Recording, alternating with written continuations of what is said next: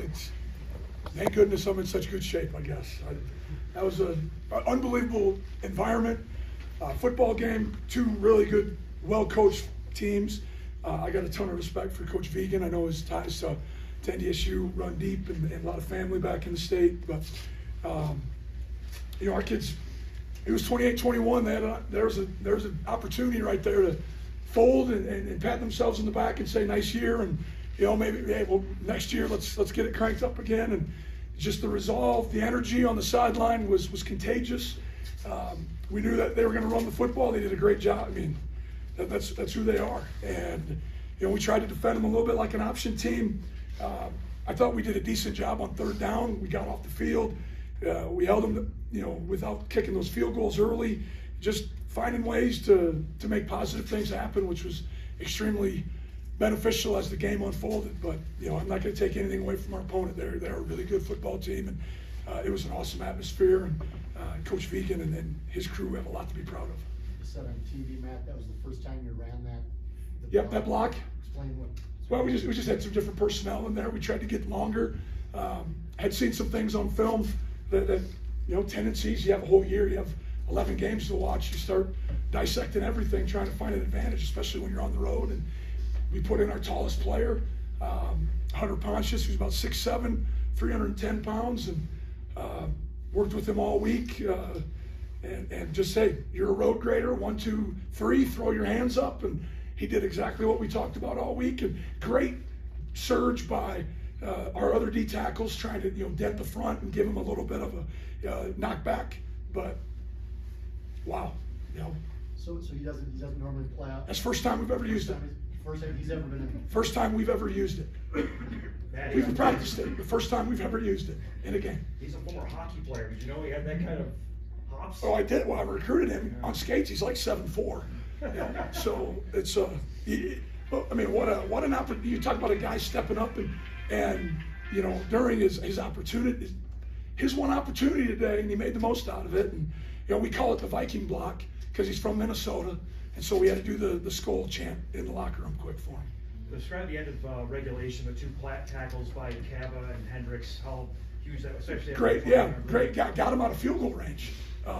That's what I was, they had the ball down 30-ish, inside 30, 35-yard line, and all of a sudden, 2 back-to-back sacks, great pressure on the quarterback, and we got him out of field goal range and, forced him to punt. Now, I wish we'd have caught that punt, so we had it on the 5 versus being on the half-inch line, but, it all worked out in the end. TK and T-Mac both getting involved in the running game.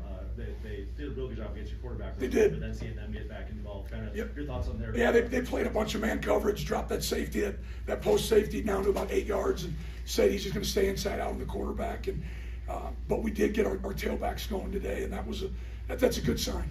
You need to at this time of the year take care of or take advantage of all your weapons. And I thought T-Mac ran about as hard as he had all year, and he runs hard. But great balance and bouncing off people, and just huge run right there coming out of the gates at halftime. And then TK's run where he kind of popped it outside. I think it was inside zone, bounced it a little bit. They lost their edge and then got downhill on that touchdown that tied it. What does it say about this group of guys to survive a game like this in an environment like They want to keep playing together. That's what it says. You mentioned just the way you guys were able to attack the edge. When you guys were bouncing out, what were you seeing there and how important? Well, I think just man coverage. And so, and their 2 DNs are really good. I don't have their number 10 and number 11, but if we could get leverage on them, we felt like that we could run away from that. That post player hung on the quarterback so much that there wasn't that long alley player anymore. And so we were able to take advantage of some run game. And then we got them into some quarter stuff later where all of a sudden they started playing a little more 4-2 box, and we took advantage of it as well. You feel like you just needed one stop, whether it was going to be an extra point block to win this game? Yeah, something like that. I just had to keep fighting. Wasn't pretty. Last touchdown, we got to be better than that. We got to make them at least fight for it and earn it a little bit. But there's a lot of positives that came out of this, and the biggest one is we get in and play together for another week. Is the strategy, if you won the toss in overtime, did you want for? We're going to play defense. We're going to play defense. Yeah, it changes a little bit from probably what our early coin toss strategy is. Just a comment on Tommy Malott. You guys had obviously had trouble with him today before he. Yeah, us and everyone else in the country. So he's a great player. I mean, I thought we did as good a job early in the first half on him as, and I know he had that big one in the third quarter, but I thought we got to him, we hit him as well as probably, you know, I know in games that they lost, they struggled to run the ball a little bit. They couldn't get their quarterback run game going, and we tried to emulate some things that we saw some other people take advantage of. I know you've won a lot of big games at NDSU. Some of them have been in Frisco, some have been in Fargo. This is a whole different deal. It is. It is. Probably won't sink in till we're on the plane and get a chance just to sit back and kind of collect my thoughts a little bit and put some notes on my iPad. But I'm super excited. Like I said, I'm thrilled for the 64 guys that traveled with us and the 50 that are back in Fargo, because those guys are just as important as the ones that are here. You know, our scout team and the guys who give us the look all week. Is this the kind of game you expected? Maybe not a block extra point to win it Yeah. time, but as much of a battle. Yeah, I mean, we just wanted to stay close and be in it late and give us a chance. You know, they're averaging 40 points, 300 yards. Just how can we get a stop here or there? You know, find ways to get in the end zone. We didn't want to kick field goals. We needed to score touchdowns. We got in the red zone, and you know, they gave us fits. And you know, Cam continues just to keep fighting, keep battling. We used both our quarterbacks, I thought, equally today at different times. And then, like you said, the guys up front, offensive line, did a tremendous job getting our tailback run game going. That spin by Cam, was that a designed run call? What are The touchdown, it was. Yep, yeah, kind of a G follow there, and you know, kick out, and try to duck it up quick inside, quick hitter. You know, but you're just trying to get linebackers to hold for a second on the reverse out. A little bit kind of like a freeze option play. How did you feel like your first road experience in the playoffs in a long time?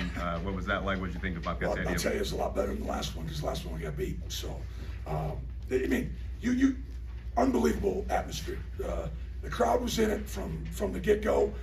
I know it caused us some issues. We had a couple false starts out there, and this is what college football is supposed to be about. Two programs that I think have great respect for one another. I got great respect for what they do and how they do it, and I know they're gonna come back even stronger than ever. But awesome day, and excited, like I said, for our team. One more chance to play together.